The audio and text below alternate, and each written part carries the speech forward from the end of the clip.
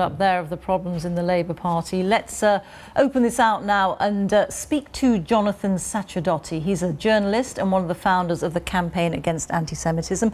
He no longer works for the organisation. And also to Jeffrey Alderman, historian, who's written numerous books about the history of Jews in the UK. And to Katie Cyan, a sociology lecturer at York University, specialising in racism. Jonathan, I wonder if I could start with you. It's been widely assumed that all forms of racism exist within the far right of politics, but it's now being suggested that the left has issues with anti-Semitism too. Where has that come from?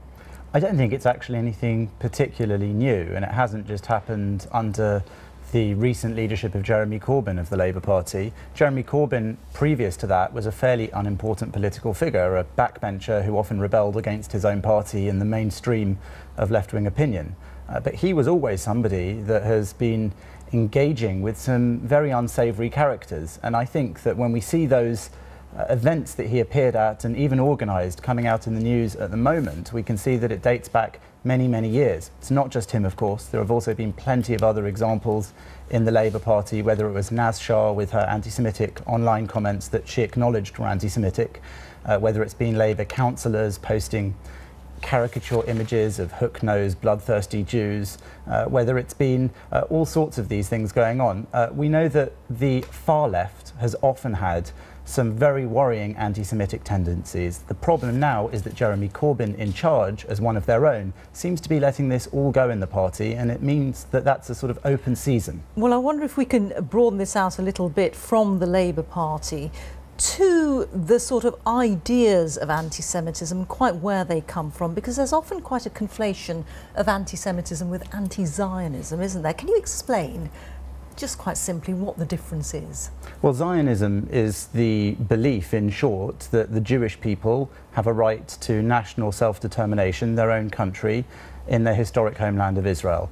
Some would even argue within the Jewish community that to oppose that is anti-Semitic. Certainly, I think you could say that if you grant other peoples the right to their own national homeland, it does seem suspect when you deny it to Jews, especially when you add the recent history of the Jewish people, where over 6 million of them were wiped out in the Holocaust, and that means that there was an even more pressing need for them to have their own homeland where they could protect themselves.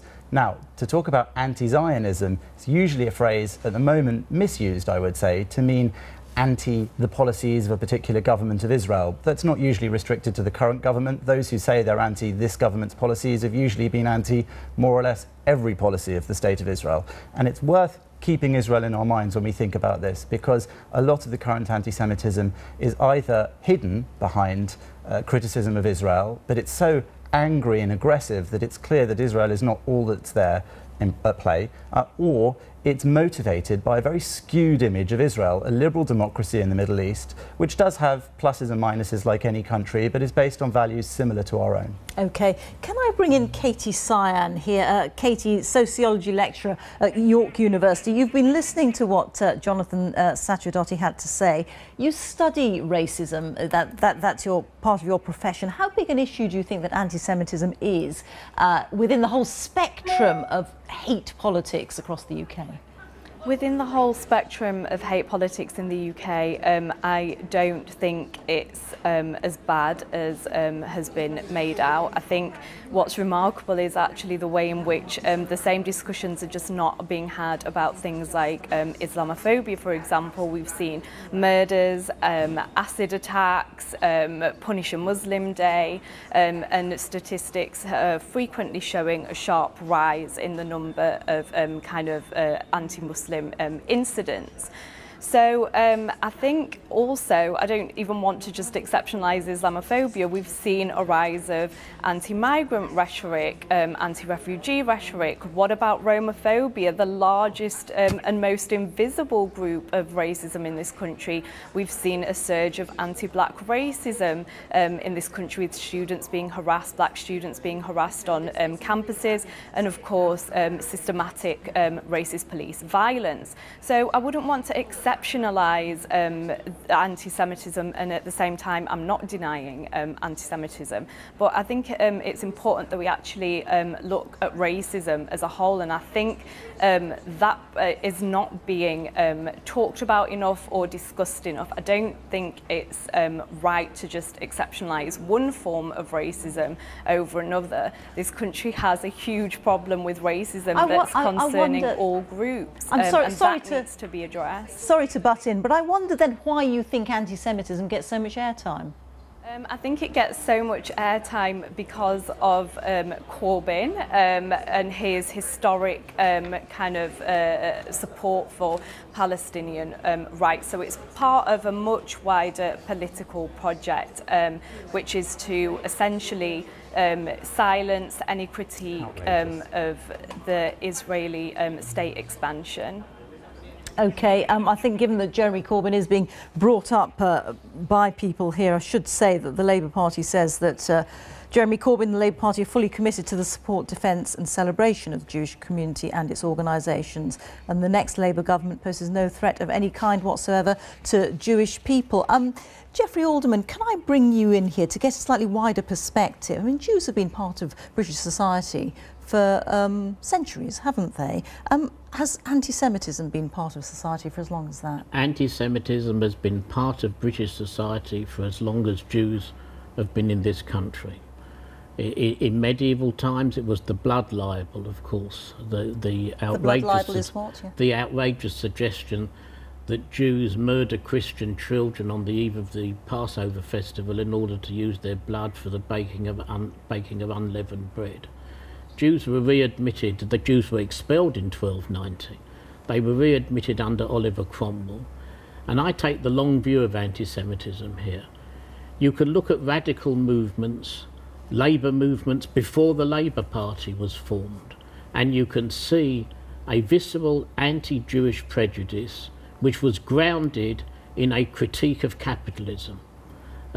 Radicals such as William Cobbett, the Chartist movement, for goodness sake, the Trades Union Congress in the 1890s blamed Jews for having given birth to an oppressive capitalist industrialisation in Britain, which was oppressing the downtrodden working classes. Okay. And I have to say that it's in Labour's DNA, it's in its blood.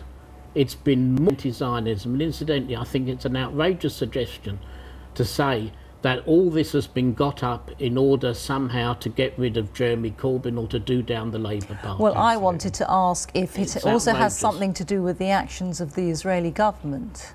Well, you know, you can criticise it. I criticise the Israeli government in public. That's fine. But one of the examples of anti-Semitism that the Labour's National Executive Committee left out of its code of conduct was the allegation that Jews are somehow loyal to a supranational Jewish agenda which transcends their loyalty to the country of which they happen to be citizens. That is classic anti-Semitism. Jonathan, I mean, you were taking issue with the things that Katie Sion was saying. Do you not accept that for some people it's the actions of the Israeli government that they are protesting against? Well, Katie, with due respect, is a fine example of part of the problem of what many Jews in this country are feeling. She said that there's no reason to exceptionalise Jew hatred because we should take it as a whole with all forms of racism, and she then listed some others. But she then illustrated perfectly something which is very unusual about anti-Semitism compared to other racisms. We don't often hear that when Roma people say that there is anti-Roma sentiment, or black people say that there is anti-black sentiment, that they're only saying it to manipulate international politics or the potential future leader of the Labour Party. She actually said those. She said not those exact words. She said that you asked her what the reason was for the coverage that anti-Semitism is getting, and she said words to the effect that it is there because there is a movement against Jeremy Corbyn and that side of and to silence discussion over his views of Israel. Now, that in itself is anti-Semitic, because when you take a minority group who in extreme force and unusual unity in this country have said that they feel that there is an existential problem for them, that were Jeremy Corbyn to become Prime Minister, many of them, and this is no exaggeration, are currently discussing the prospect of having to leave the country. When those people are in that situation, and you then say, actually, you're not allowed to say that, we think you're trying to manipulate international discussion, that is anti-Semitic. I'm just going to have to give Katie Syon a final right of reply to that. Katie, you heard what was said there.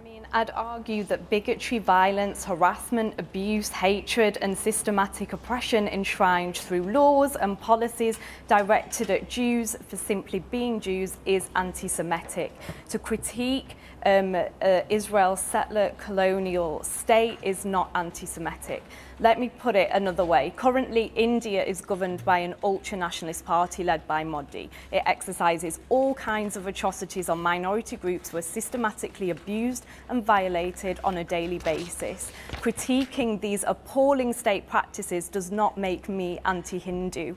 In other words, it's not racist to call out abhorrent violence enacted by the state on minority groups. Never argued that. Argue otherwise is to actually legitimise the oppressor. Well read from your talking points, but I have never argued that. You didn't listen to what was said. OK, we're going to have to leave it there. Katie, Jonathan, Jeffrey, thank you all very much indeed.